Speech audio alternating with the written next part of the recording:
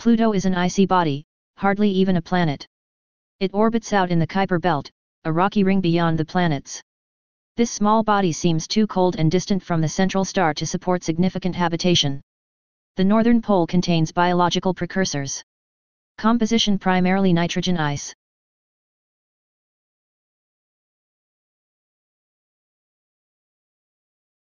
Mars is a red planet, due to its high iron oxide content. It has a small atmosphere. Contains significant volcanoes, craters, and formations. Twin poles covered in water ice. Also contains large underground lake of frozen water. Multiple minerals make habitability high.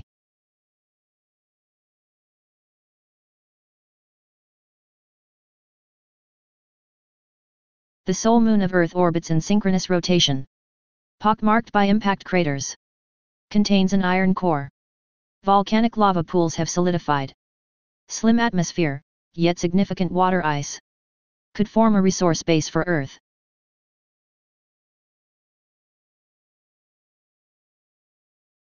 Earth is a bright blue-green planet. Contains significant liquid water, thick atmosphere, numerous biological organisms. Densest planet in the stellar system. Consists of iron, oxygen, silicon, magnesium, and numerous trace elements. Effective site for habitation.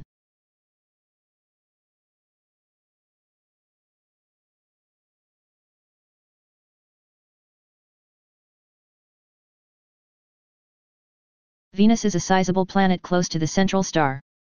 Comparable to Earth. Denser atmosphere, primarily carbon dioxide. High temperatures on surface.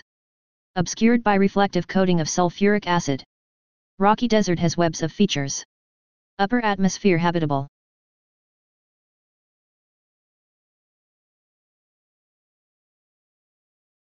Mercury is the closest planet to the central star, and the smallest.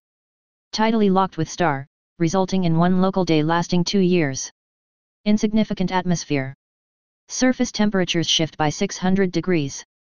Composed of metals and silicates. Contains water ice.